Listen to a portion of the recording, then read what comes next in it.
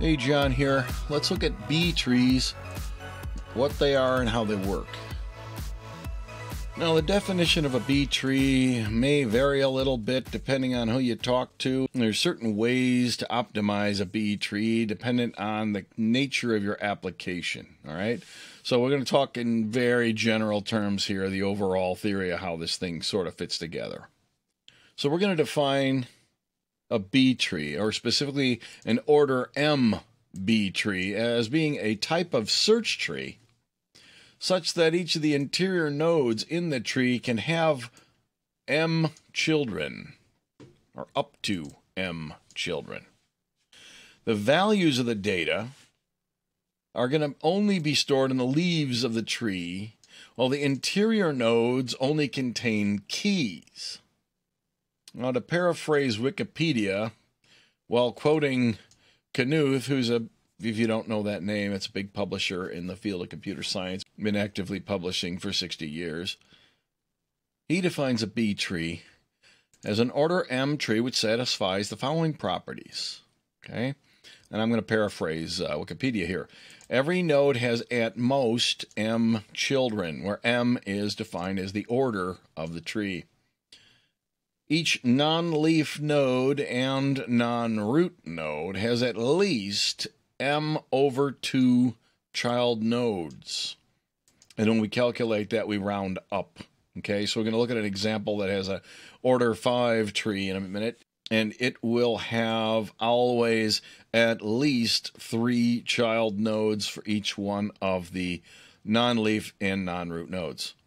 The root node has to have at least 2 children if it's not a leaf node. If it is a leaf node, it could have just 1.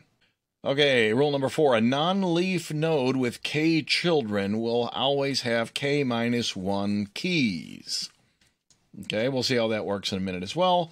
All leaves in the tree will always appear in the same level. All right? Now, I threw a footnote in here because in Wikipedia they say something that just doesn't make any sense to me. They say that the leaves all appear in the same level, and they carry no information. That doesn't really make sense to me. So I left this out, okay? And I've Googled around a little bit and looked at some other publications, and they tend to not say this either.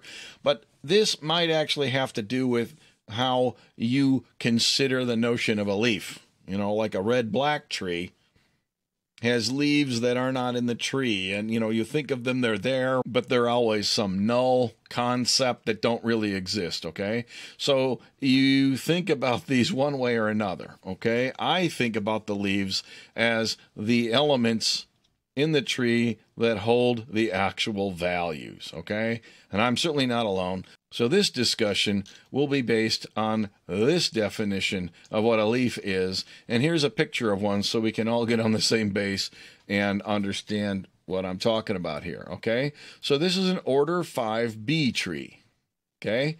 It's order 5, therefore that means here's a node. This is the root node, and it has 1, 2, 3, 4, 5 links in it that could point to children nodes. All right, this node has 3 children. Okay, 2 of them are not used. These X's I put in here to mark where there would be a null pointer. The dashes in here represent an empty key value. So the way this works is here's your k children out of your order 5 total possible children, right? You have k in this example equals 3, and therefore the node will have k minus 1, which is 2 keys. So you see these 2 values here are the values of the keys of nodes in the children, all right?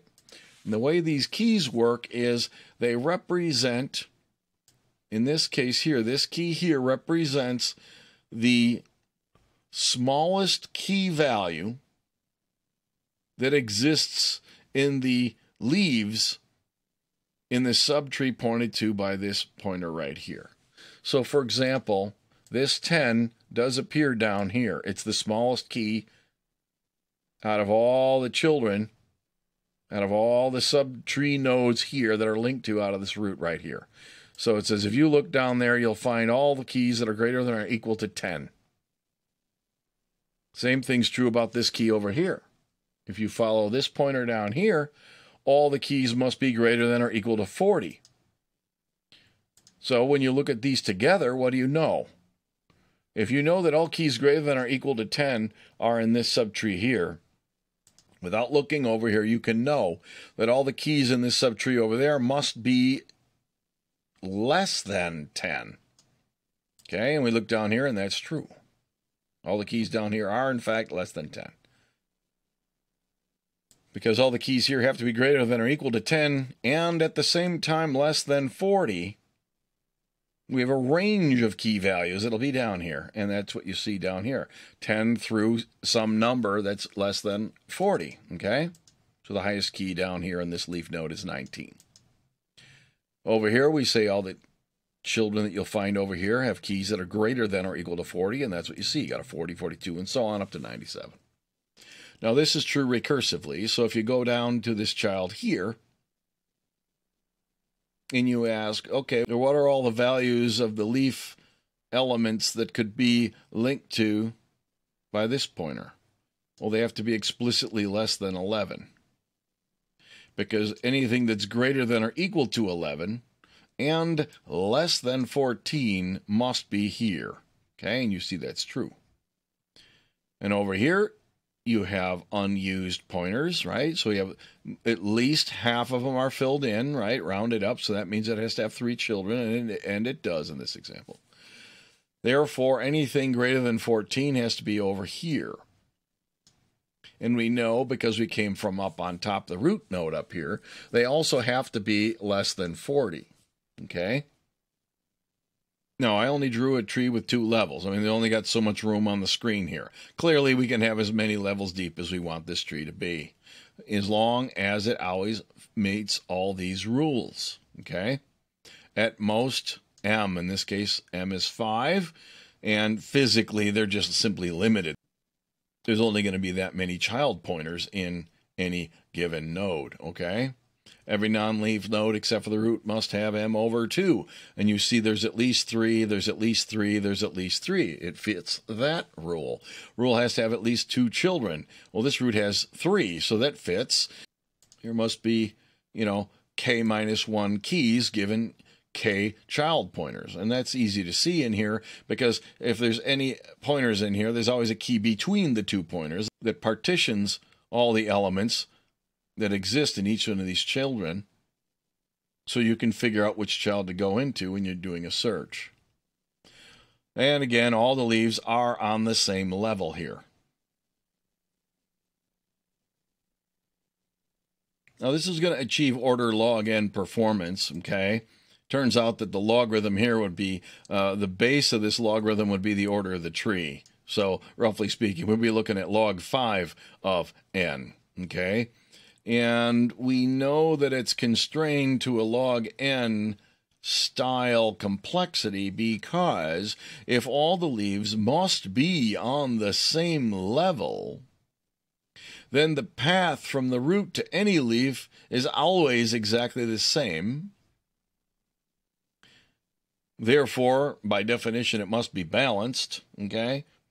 In fact, it's perfectly balanced. Therefore, you'll definitely achieve your log n performance.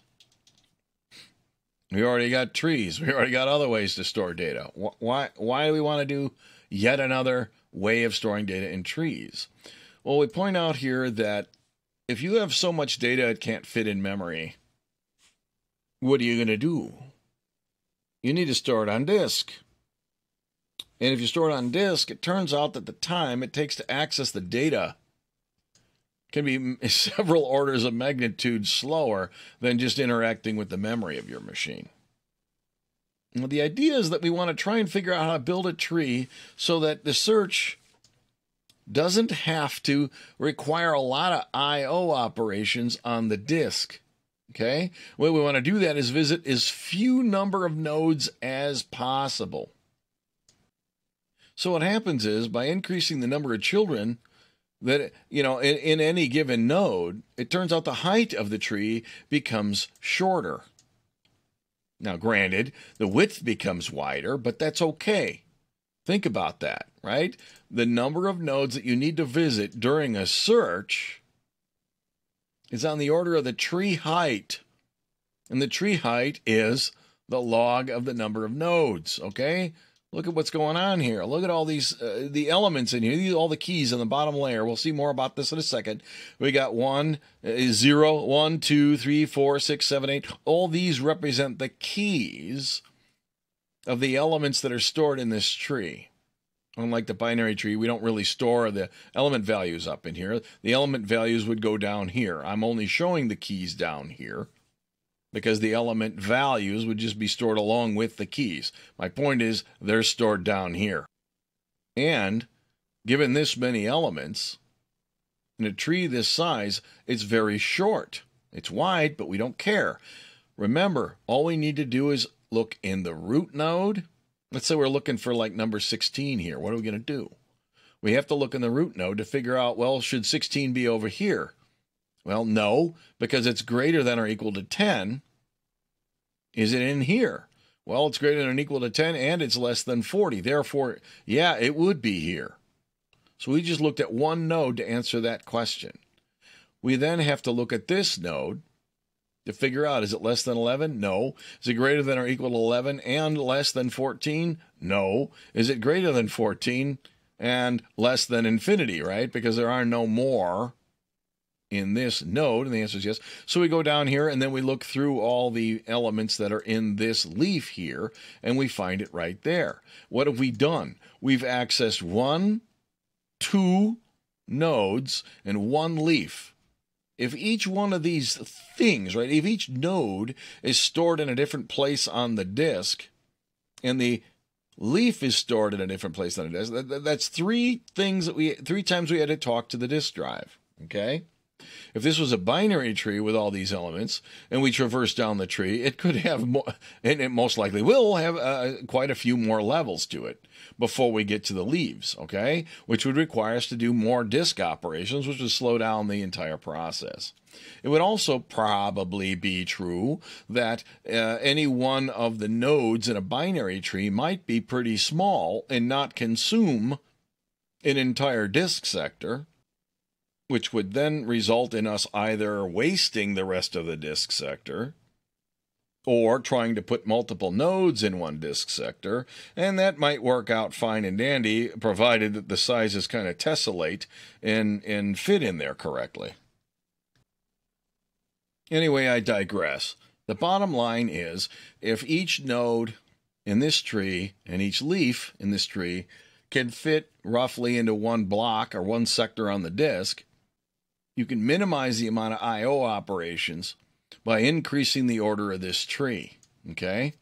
The bigger the order of the tree is, the wider it gets, but the height stays short. And it's the height of the tree that determines how many times you got to reach out to the disk. Now, obviously, if the order gets too big, it might be that one of these nodes no longer fits in one single disk block, all right? Now, disk blocks these days are on the order of 4K, 4096 bytes.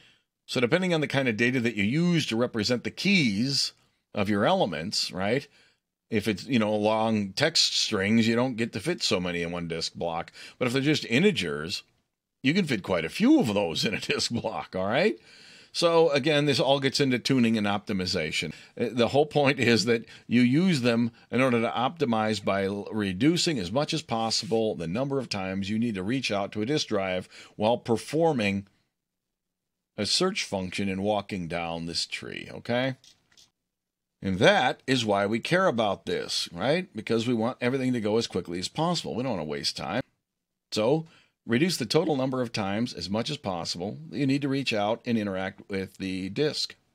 So how does searching work? Well, I actually kind of walked through that. The short of it is, you do it just like you do a regular old binary search, right? By walking down the keys in the tree. You just have more of them to deal with, all right? But it works pretty straightforward, which is you effectively do a linear search across all the keys in a given node, like 10 and 40 here, okay? to figure out which child you want to go to. Then, like we did in all our other binary trees, you move down to the child node, and then you do the same process again. In this case, it would be a linear search to figure out which child you want to continue to traverse down to look at. Now, how do we insert nodes into this thing? All right. So let's say I want to insert a node whose key is 12 into the tree we just saw up here, right? So here, where does 12 go? It's greater than or equal to 10, less than 40. It needs to go down here. Is it less than 11? No. Is it greater than or equal to 11 and less than 14? Yes. It needs to go in this leaf as drawn here, and I have a little assumption written down below here. Let's assume that our order 5 tree can contain up to 3 elements in each of its leaf nodes, all right? Just because it's order 5 does not mean you're going to store 5 elements in each of the leaves. They have nothing to do with each other. You could store 100 in here, for that matter, right? Again, it all depends on how big they are physically and how many can fit in a disk block and how you want to optimize the situation. Okay? Point is, you need to know this number. In this case, we've declared it as 3.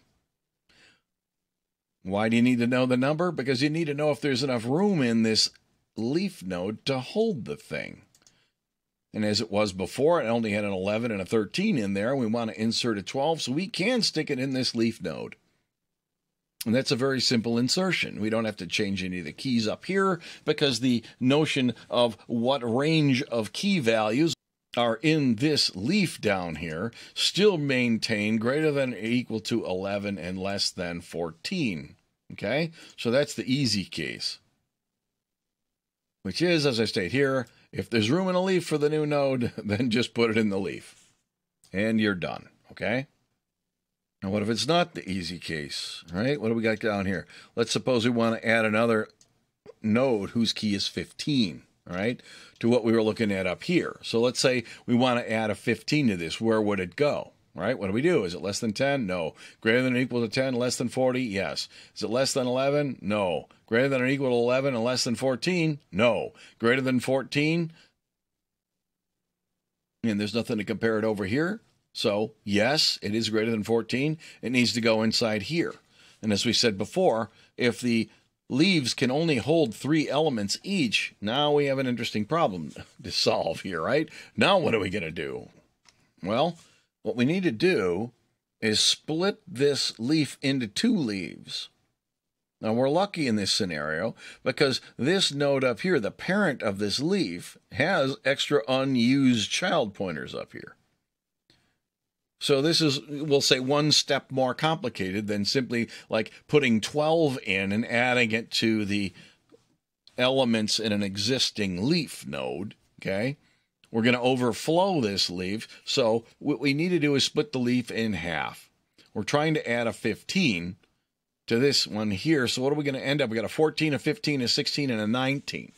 So what we'll do is we'll take the 14 and the 15 and put that in a leaf, and then we'll take the 16 and the 19 and put that in a different leaf.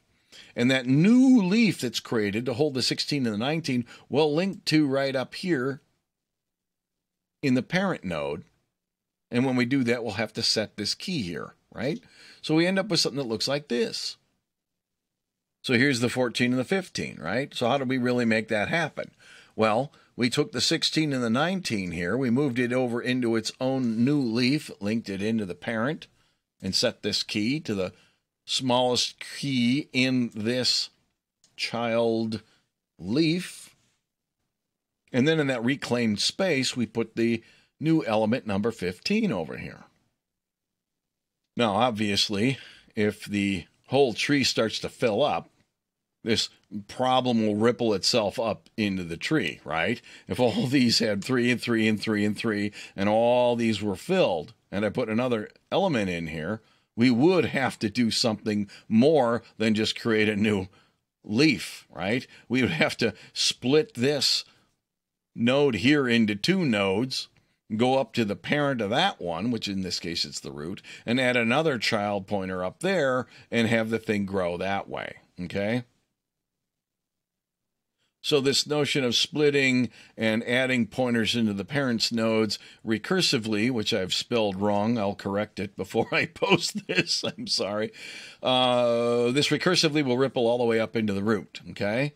If we ever get to the root and the root is full and it needs to be split in two, this is why we have the special rule for the two children of the root node, by the way.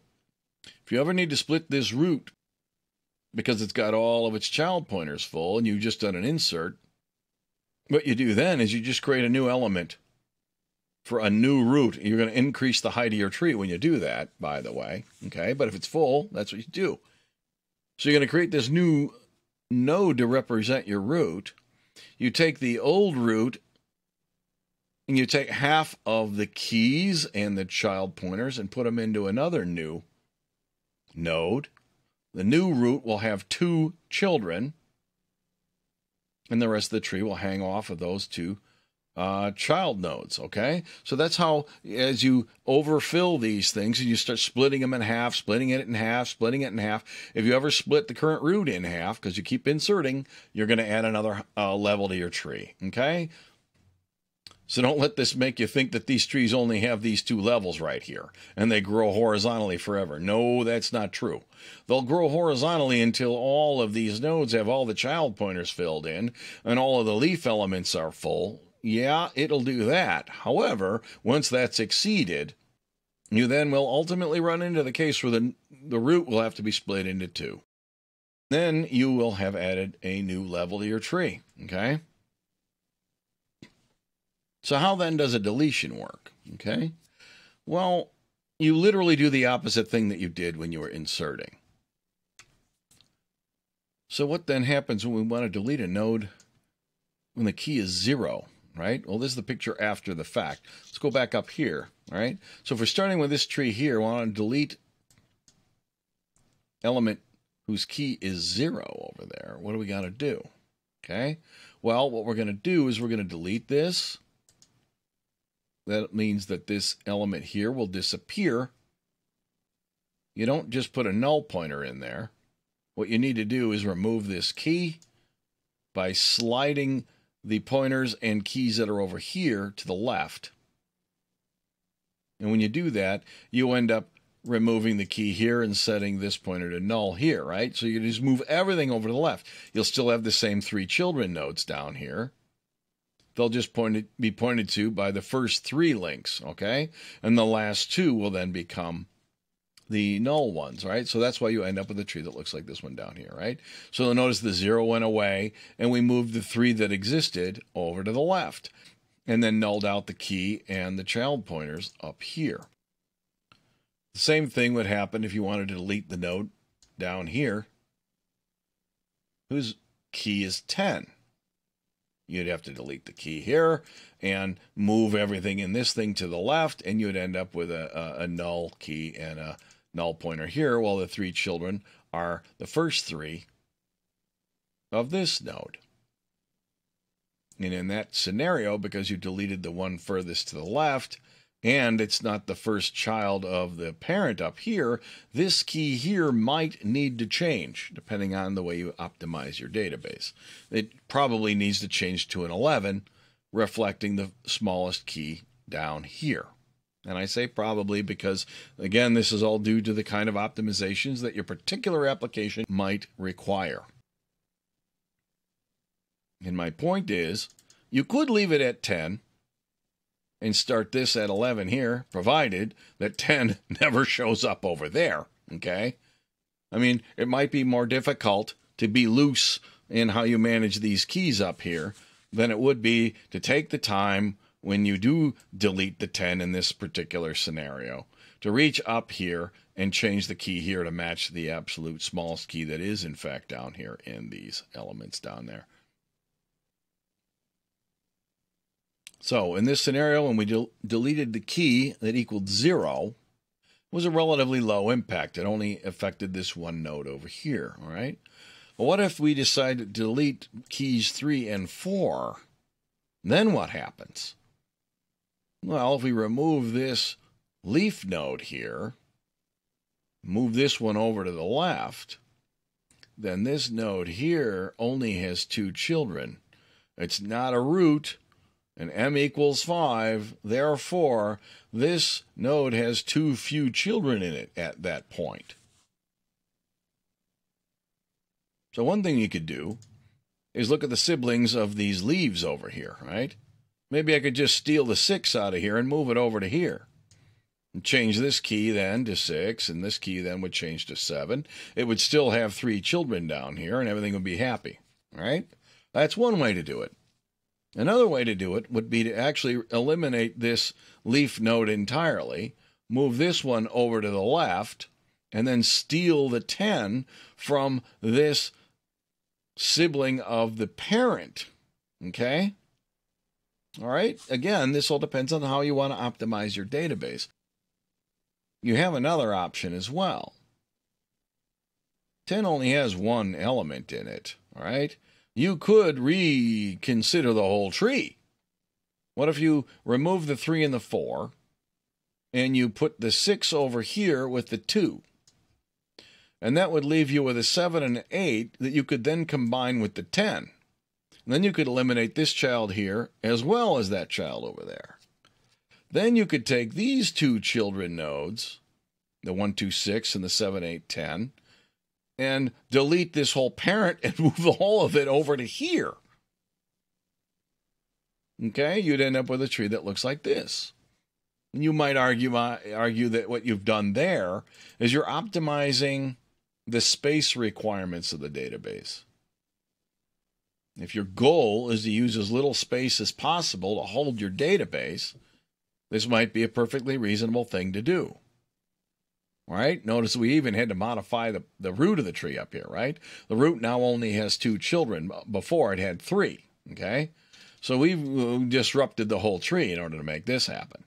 But we've maintained the rules. Now, if I think about this a little bit further, what's the value of conserving space here, right?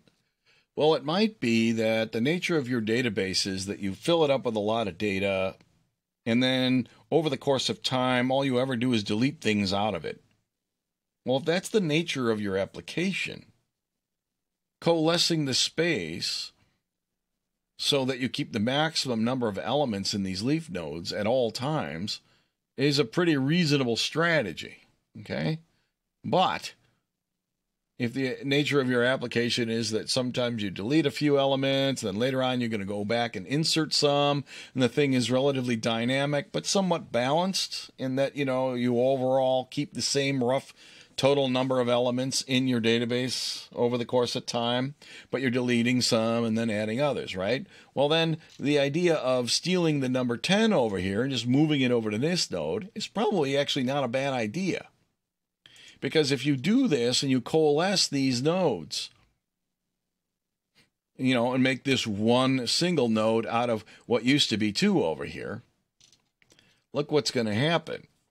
If I was to insert a 17 and an 18, this would now be maxed out. If I then inserted a 20, I'd have to split this one back up and make it just like it was before. And then I'd have to change the pointers and the root and all the keys up here as well. Now, it was pretty expensive, if you think about it, to coalesce the space down this far. And if these things are going to be kept at a pretty high density, and I know that I'm going to be inserting soon, this might not be a very wise move, okay? You may want to do it the other way. And you end up with something that looks like this. Remember, we deleted the element that came with the 3 and the 4, and that used to be between the 1, 2, and the 6, 7, 8. This also ultimately maintains the rules, okay? And what did we do? We stole 10. We stole the leaf that had a 10 in it that used to be a child of this node here. And we just moved it over here. Now, why is that better? Well, it turns out it keeps a little bit of empty space in this tree so that future insertions are likely to take place without having to split one of these interior nodes into 2 to make room for it. Like I said up here, this one's looking pretty full right here. A couple of insertions, you're going to have to just split it in two anyway. So why go from 2 down to 1 only to go back to 2 again? I mean, all those operations, it takes a lot of time to do that. Again, remember, this was designed to try and minimize the amount of disk activity when you're storing these nodes on the disk. All right? So if you do a split or a join, you're paying a major tax in time to make that happen. So sometimes you may want to just go ahead and leave a little bit of empty space all over the tree. We're wasting disk space, but we're saving time. All right? So I hope this sheds a little bit of light on what a B tree is and why they exist and how they work. Thanks for watching. We'll see you next time.